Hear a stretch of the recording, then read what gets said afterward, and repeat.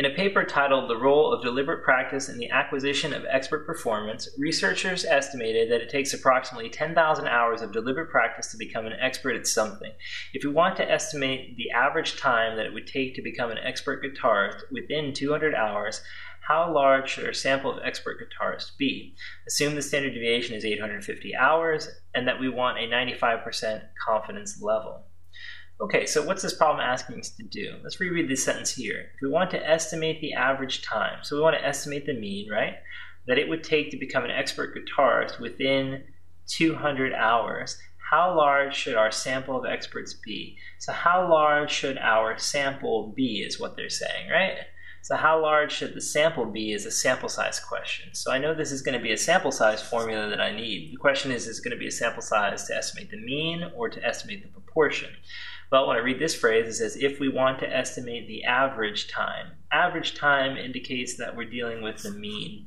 So the formula is z alpha divided by 2, sigma divided by the margin of error, and then finally square your answer to get your solution.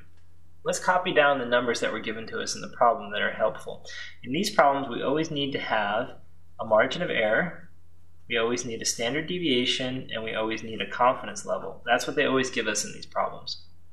I see the confidence level right away, 95% confidence. I'm going to go ahead and write that down, 95% confidence. I see the standard deviation is 850 hours. That's nice and explicit, right? 850 hours. Okay. The error is the thing I need next, the margin of error. There's a key phrase, so sometimes the problems say margin of error. That would be very helpful if it said that. But if it doesn't say that, then we have a key phrase. The key phrase here is within.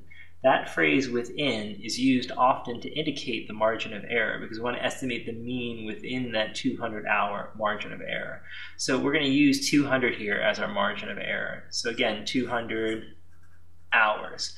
It's important that the units for these two items match up. They do. They're both in hours, so that's good. We don't have to worry about them any longer.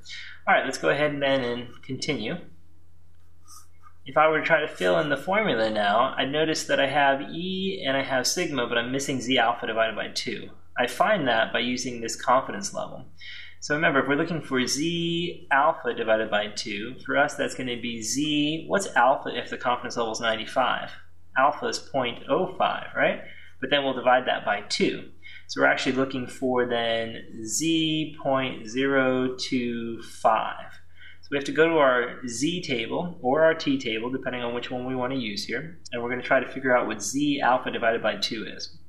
Since the confidence level is one of those standard confidence levels of 95%, I think we're perfectly safe going to the T table to look it up. So we'll just look up this alpha divided by 2 value on the T table, and we'll figure out what our Z alpha divided by 2 value is for this problem. So let's go look up the 0.025 on the T table, and because we're looking for a Z value, we'll go straight to the bottom, and that will give us the critical Z value we need. Let's go do that now.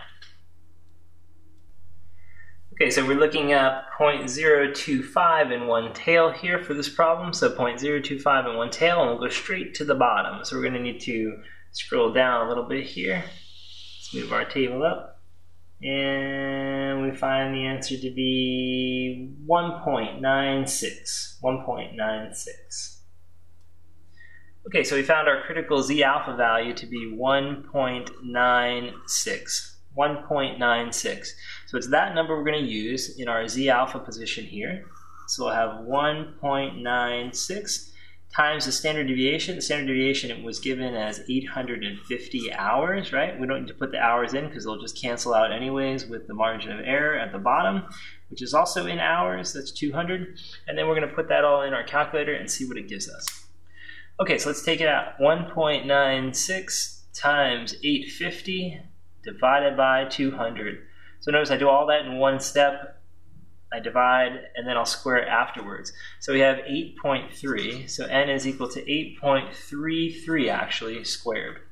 So let's square that up and see what we get. If I square 8.33, it gives me an answer of 69.3889. 69.3889. So is that our answer? Well, no, because we cannot use a decimal number for sample size, right? We can't survey a fraction of a person. So we're going to need to take one extra person here. We'll round this up to 70. We do that because, remember, this is the minimum sample size required, so we're never allowed to round down. We'll round up. That ensures that we have the quality that we specified here. We'll actually have a little more since we're a little higher than our minimum requirement. But either way, 70 guitar experts will have to be surveyed to determine basically the amount of time it would take to learn guitar at an expert level. So that's our sample size.